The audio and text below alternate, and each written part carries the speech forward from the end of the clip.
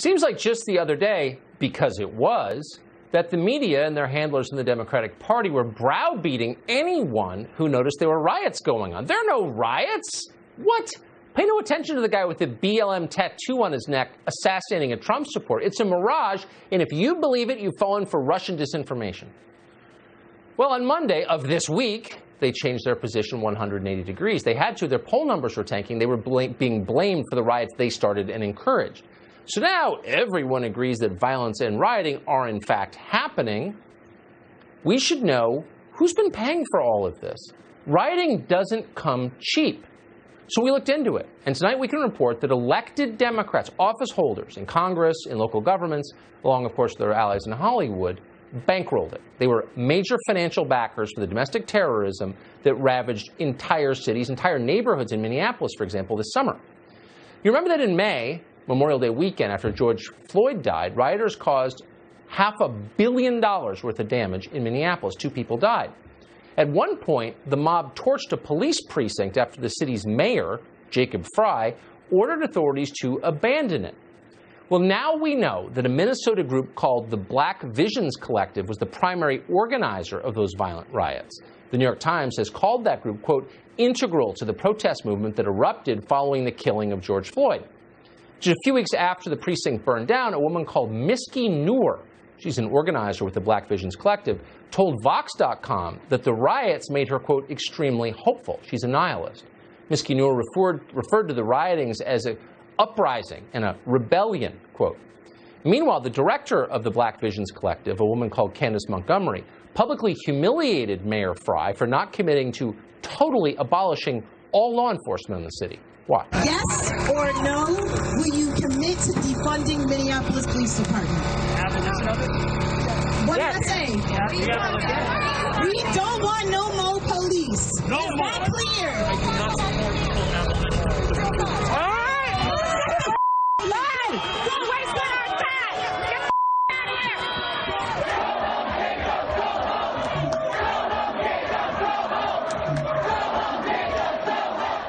The main effect of this unrest is to give an awful lot of power to the dumbest, least creative, least interesting, most violent people in our society.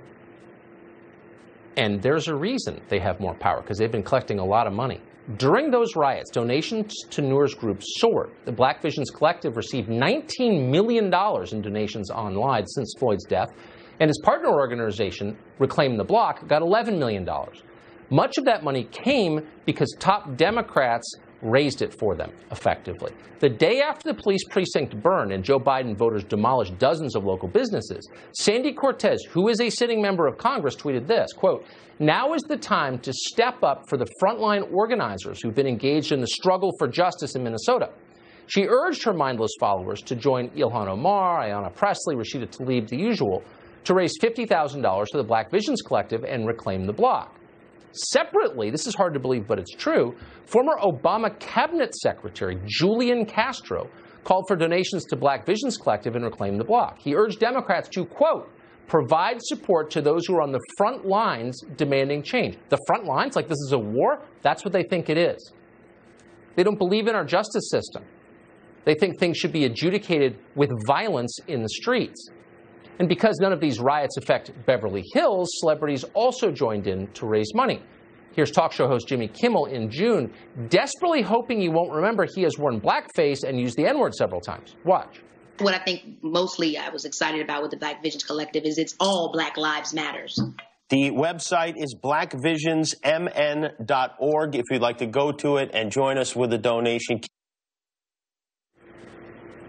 Flacking for a revolutionary group, advertising their website, effectively soliciting money for them on TV. That's not a political disagreement. That's not liberal versus conservative. That's just wrong. That's disgusting, actually. Democrats raised all of this money. A woman called Oluchi Omiyaga, who co-founded Black Visions Collective and works with Reclaim the Block, made it clear what the group really stands for. She declared that looting is a form of reparations. It's not stealing, it's reparations, and she called for more of it. Watch. I know that the things that are being taken are being redistributed to the community. I don't have an opinion on what is it good or is it bad to loot, but I do understand the use of reparations in this time looking like taking from corporations and giving back to people who actually need the resources. And now we're seeing that we're able to give those people those things because Target was looted, because Cub Foods was looted, and they're able to redistribute that to the community. They're being redistributed to the community. Right. So everyone gets a new pair of sneakers. Poor people don't think that's true. Poor people know what stealing is. It's stealing. Looting is stealing. You'd have to go to some private college to come up with a view as stupid as the one that person has. And no doubt that person went to some private college. Bottom line is these are radical organizations, genuinely radical, and Democrats knew that well before the rioting started in Minneapolis. Back in 2015, the leaders of the Black Visions Collective spent 18 days occupying a police station, but the money flowed in anyway. Several months before Noor organized her uprising, the Black Visions Collective received a $25,000 grant from the city of Minneapolis. The irony, of course, is obvious, and in retrospect, it's tragic. They gave money, taxpayers gave money to an organization that helped destroy their city. The Minneapolis city government effectively funded its own destruction. Of course, no Democrats have repudiated their support for Black Visions Collective or Reclaim the Block, just like they haven't renounced the Minneapolis Freedom Fund, which bailed out many of the rioters. In fact, they haven't renounced BLM or Antifa either, both of which are radical violent groups. The Minneapolis Freedom Fund was promoted by Kamala Harris directly. Joe Biden's staffers endorsed it too. They redirected donations to the Black Visions Collective. The point isn't just that Democrats won't condemn the people behind these riots. The point is they want these riots to happen. They're paying for these riots. How much have they spent trying to rebuild our cities? None so far. That tells you everything.